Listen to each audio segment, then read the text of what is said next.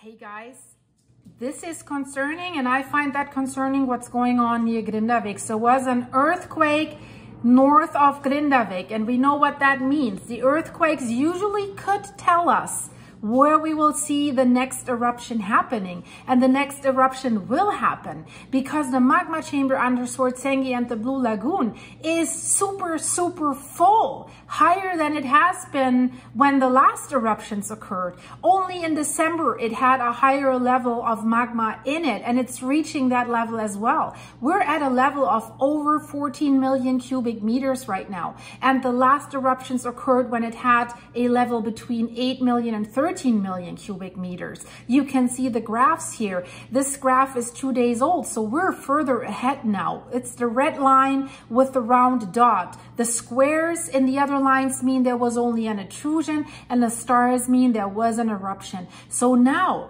that the current eruption that has lasted a month and a half, so to speak, almost 2 months, has died off since a few days.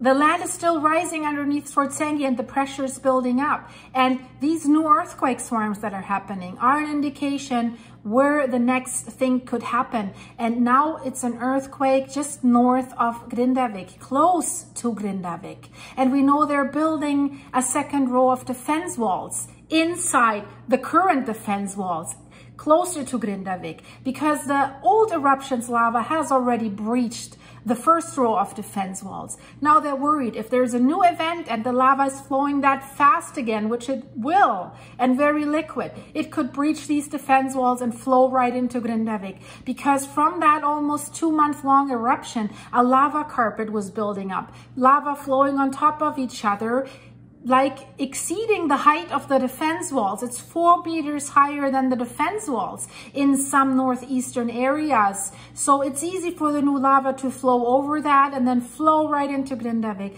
So it'll take about 2.5 more weeks until they're finished with these new defense walls. But it's rumbling, so let's look into this. There were 136 earthquakes on the Reykjavik Peninsula in only the last 48 hours. That's what the Icelandic Meteorological Office says. And since the end of the eruption, the seismicity in this area has returned with increased intensity and is now concentrated at the southern end of that fissure system. So southern, that's closer to Grindavik. The southern end of that fissure system lies just north of Grindavik. And there was a striking number of earthquakes that are again located in this area, basically between Mount Thorbjorn and Grindavik. So super close to Grindavik. So many are asking, is this next event the end of Grindavik? Is this it? Well, we don't know. Nobody knows. But I can tell you the signs that are occurring, they're not so great because it seems to be so close to Grindavik this time.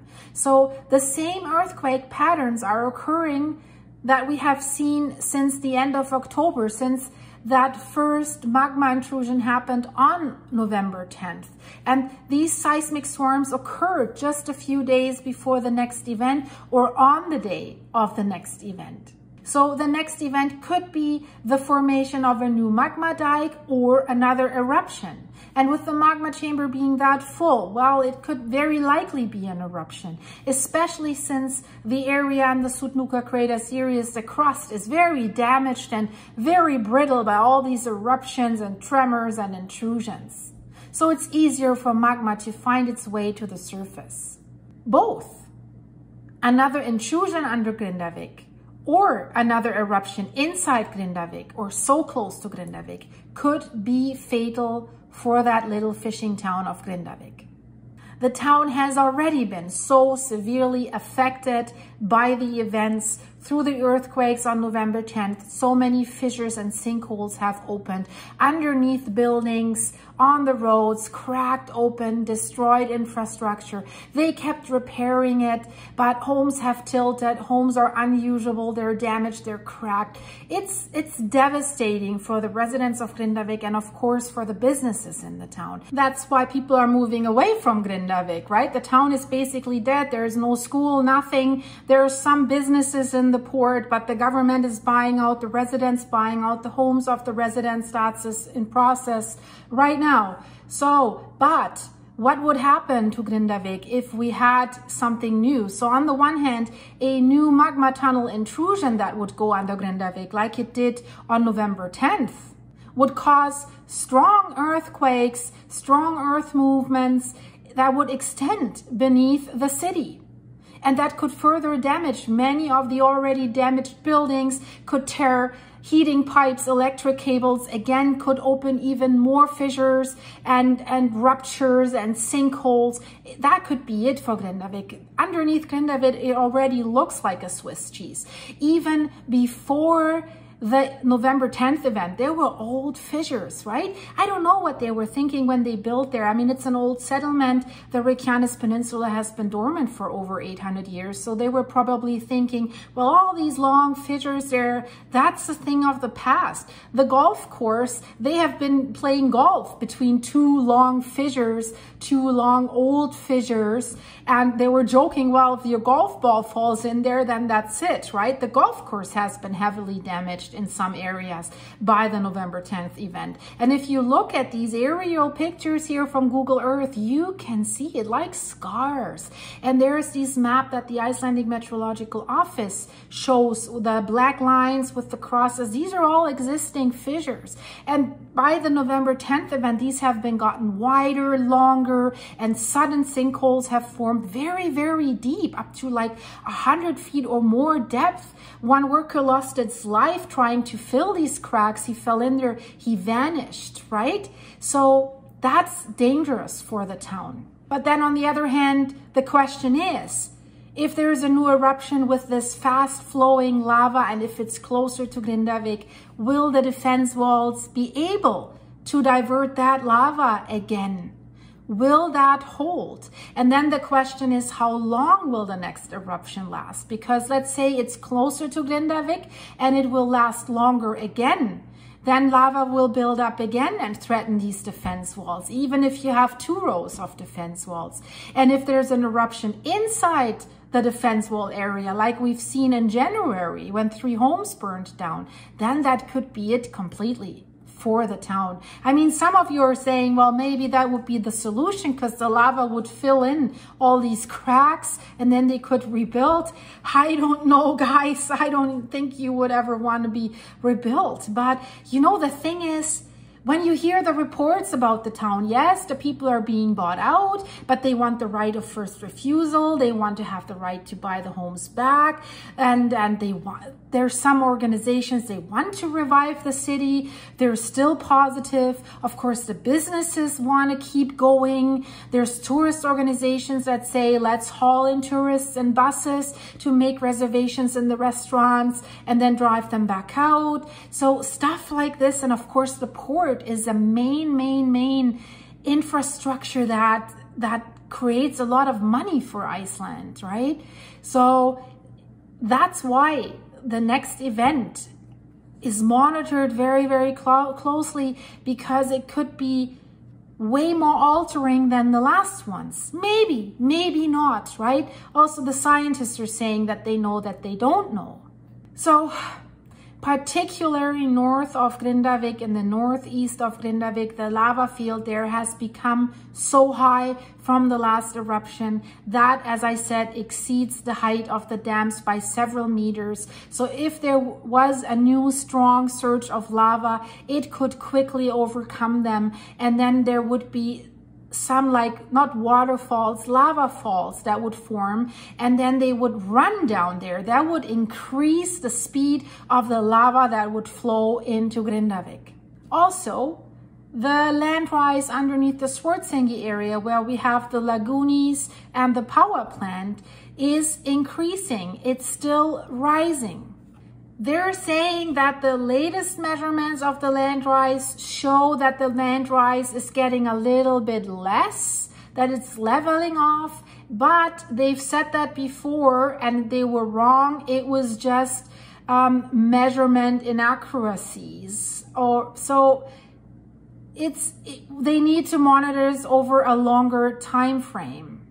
So it's either measuring is wrong, or there's really less magma being pumped into that magma chamber. What does that mean? If the magma chamber is full, if it reaches the point of maximum elasticity, it cannot hold any more magma. So that's not a good sign that you would say, well, then if there's not more magma flowing in, then whew, we're out of the danger zone. No, that's when usually the magma is sent on its way somewhere else. And then it could cause an intrusion or an eruption. So a slowing rate of land rise underneath Swartsengi was often the signal that an eruption or an intrusion is imminent. And there's some interesting theories that are arising now, because we had a very, very unique situation. While this March 16th eruption had started, it was going. The land rise underneath Swartsengi and the Blue Lagoon also kept going. And in the past eruption, we have seen eruption started, land was subsiding because the magma chamber was getting emptied out into the eruption. But the unique situation that we had here in this long eruption phase, while it was erupting, the magma chamber was slowly rising. It didn't show any sign of subsiding. And something like this has never been documented before, neither in Iceland nor anywhere else in the world. So what was happening? And then also interesting is that once the eruption died off, normally we would say, well, where does the magma go if it's not coming out of the eruption anymore? Shouldn't the land rise underneath Swartsengi increase now? It hasn't increased.